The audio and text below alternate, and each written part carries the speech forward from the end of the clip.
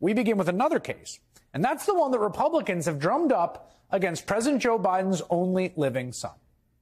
For years, the right wing has been running a sketchy, tawdry political operation to find and prosecute any wrongdoing by the president's son, Hunter Biden. And the president's son has, of course, as we all know, made some very bad judgment calls over the years, largely, I think, related to his lifelong struggle with addiction.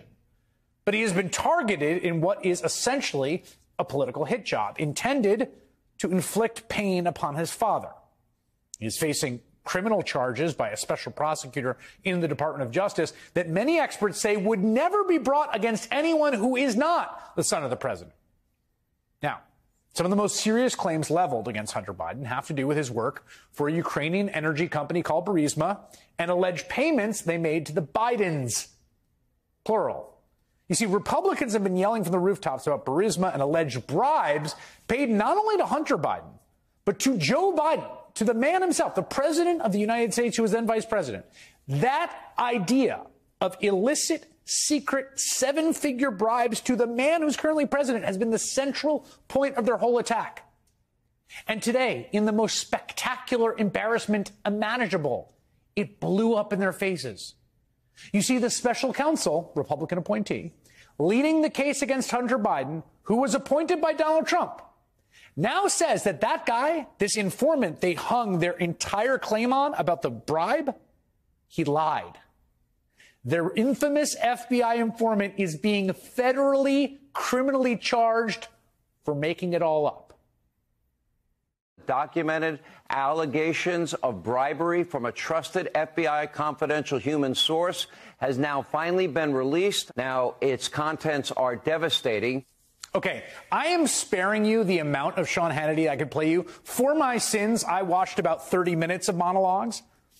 But in his show, Fox host Sean Hannity alone promoted the claim of this single FBI informant no less than 85 times last year. 28 of those segments were monologues, very long monologues, in addition to all the breathless so-called reporting. And this is across the right-wing media.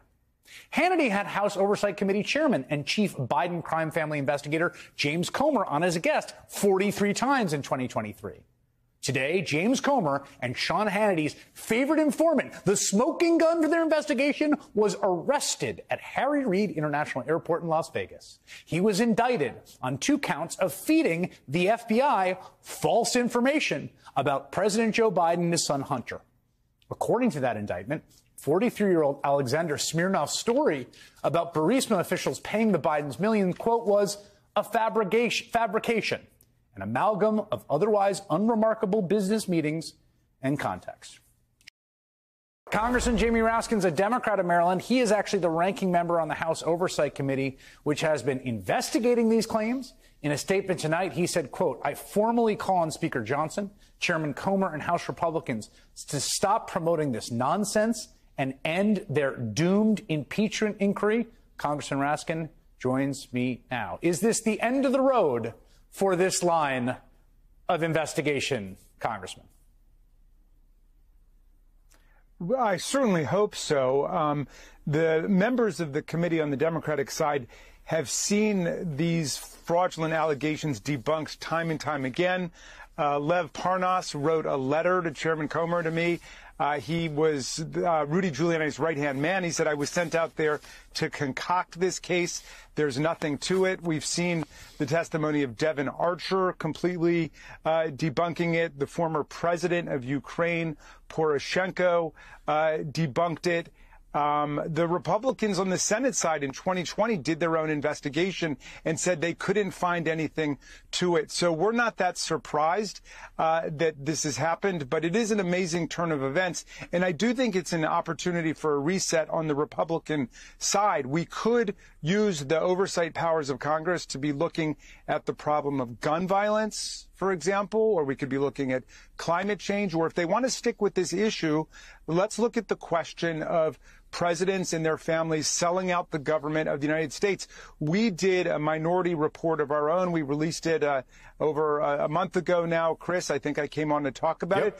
We found in documented receipts nearly $8 million that Donald Trump collected at his hotels and golf courses from China, Saudi Arabia, United Arab Emirates, lots of countries. We could really look at the whole question of foreign government emoluments in a bipartisan way. And we could even look at the question of other family members using their names in order to make deals with foreign governments. Fine, let's look at that too. But let's be serious about it, and let's deal with the facts rigorously rather than in mythological ways. One of the things that I think is key to highlight here, and I just want to lay it out and you tell me if I have this right, is that it's always been the case, right, that Hunter Biden's work for Burisma was documented, right? That was absolutely, we know that happened. We know the payments were made to him, et cetera. They've never, and Hunter Biden had a business consulting with various entities.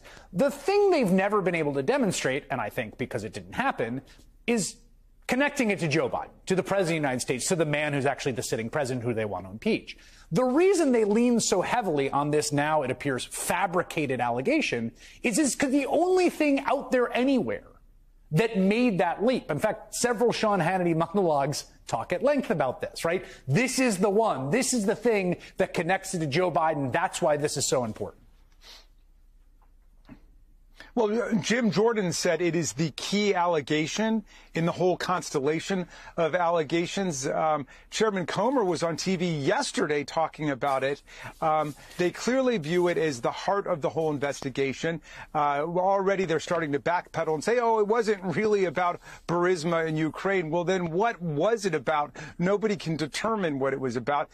Mike Johnson, in endorsing the impeachment inquiry, went right to the Burisma allegation. So this really is the heart of it. I think it's an opportunity for them to say, you know what? We gave it our best shot, but we're going to give up the ghost. There's nothing there. Even Donald Trump's handpicked special counsel, Mr. Weiss, has now brought charges against this confidential human informant who turns out presumably, allegedly, to have been engaged in a fraud from the very beginning. And that's what we have said, because there's simply no other evidence that's ever supported it.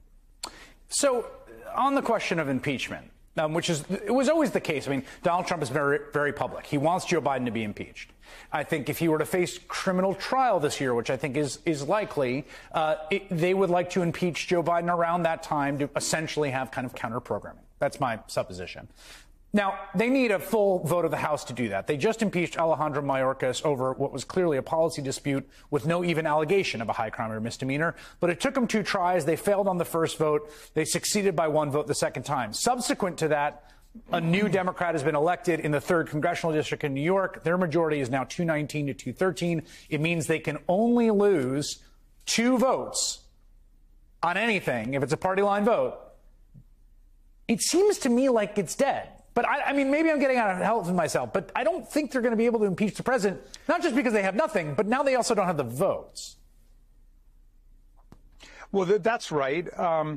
And, you know, they, when you say that Mayorkas was impeached over a policy dispute, the policy dispute was they did not want Mayorkas working with the Senate Republicans and Democrats to actually solve problems at the border. That was the dispute. That was the dispute. They wanted to keep the border crisis alive for Donald Trump's candidacy. But look, they were never going to be able to impeach Joe Biden because you've got 15 or so so-called Biden Republicans who represent districts that went for Joe Biden, even though they're represented by Republicans. And those guys don't want to go anywhere near the fantasy production of this fake impeachment drive. And so it was never going to happen.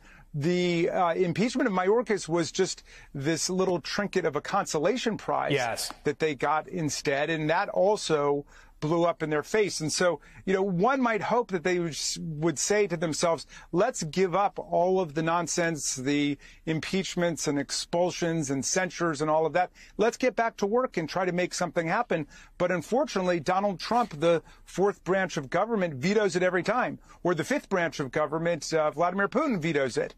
So they can't help the people in Ukraine. Putin doesn't want it. They can't solve the problem at the border with Democrats because Trump doesn't want it. Well, and Mike Johnson right now doesn't have the votes to bring anything to the floor or control the House whatsoever. It's complete failed state in the House of Representatives right now. Congressman Jamie Raskin, thank you very much.